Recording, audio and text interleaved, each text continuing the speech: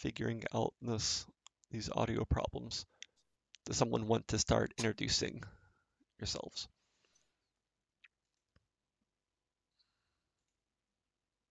Yeah, sure. I can start. So I am Diana Yushan. I'm an application expert slash research software engineer for Upmax, which is in Uppsala, a center in Uppsala, in Sweden. And I will be teaching Git Intro together with Bjorn. And yes, welcome everyone. I'm Bjorn Linde. I work at Norwegian University of Technology and Science. I work with HPC support and research software engineering. So welcome everyone. Yeah. So let's switch to what we call HackMD, although it's not HackMD. What are we calling it these days? Collaborative document, I guess. So, wait, what's going on? Yes, I guess we will call it different things, so it's good to know all of them. So HedgeDoc or HackMD or collaborative document. Yeah. So I still call it HackMD usually. So if you registered, you have a link to this. If not, you'll basically see it here on stream. There's a suggestion for the streaming window layout, but we'll get to that a little bit later. But for now, the point is you should open this if you have it. And this is our chat, basically.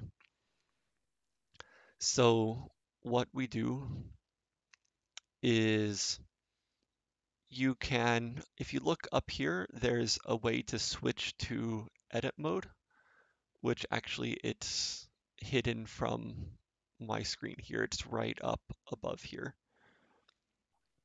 You can click the pencil icon and switch to edit mode, and it looks like this. And then if you scroll down, you find this section. So instead of having a chat where people type and stuff scrolls off the top, we have a document. So you scroll down, you would make a new bullet point down here, and you would add your next, add whatever comments you have. And in this case, we're doing an icebreaker. So yeah, if there's anything,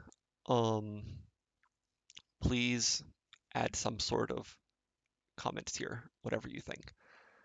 As you notice, it's a pretty common thing to do these +1, +2, and so on here if you agree.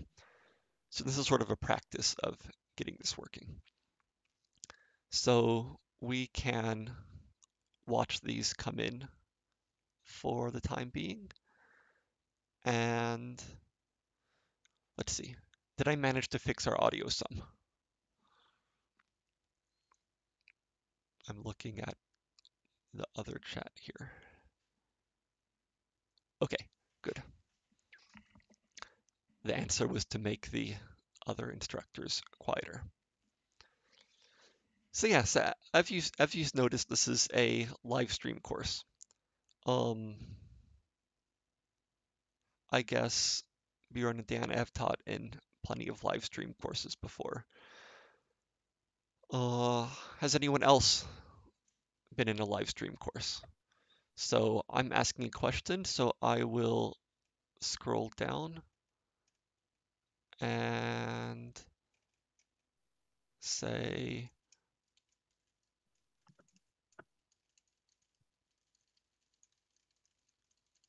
so I'm adding a new point here.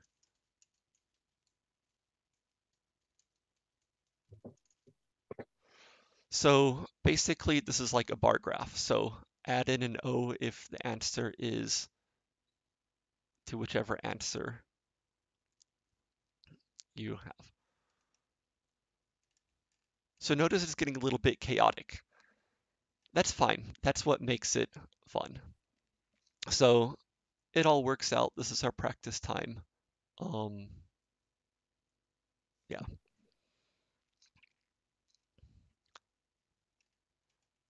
I'm actually a bit surprised at how many people are saying yes here, but I guess that's probably repeat CodeRefinery people because um, I don't know who else does live stream courses besides us.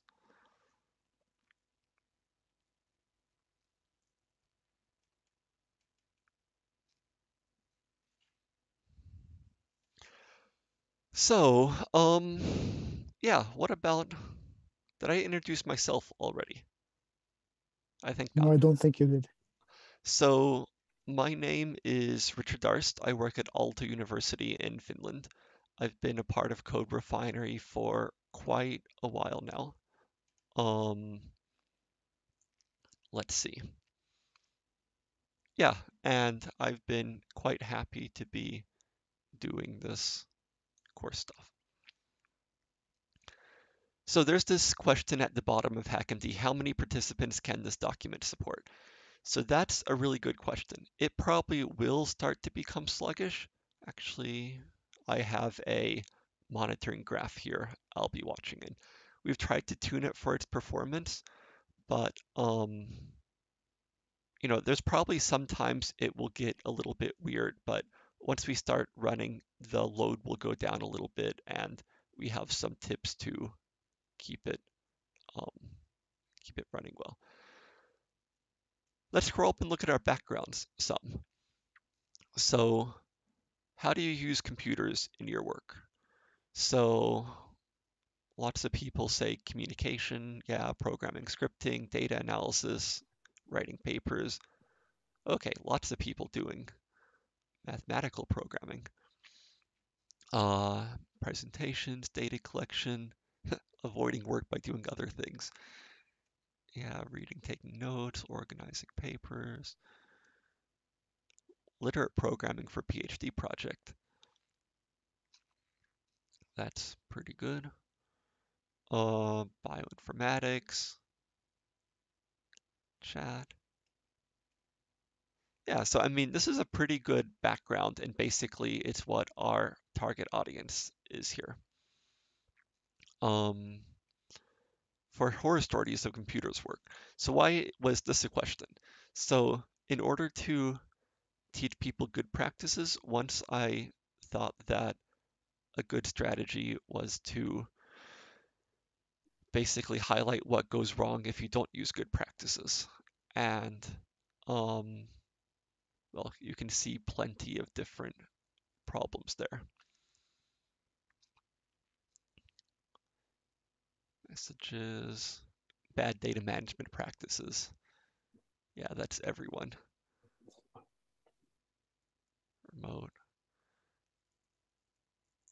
I don't see so many here focused on science and stuff, but still, yeah. Well, it is now 10 o'clock in Helsinki, so how about we begin?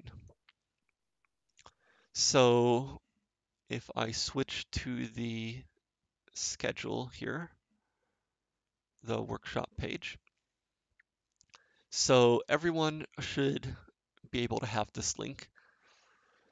If you go down, you see different important links here. This is basically the home base.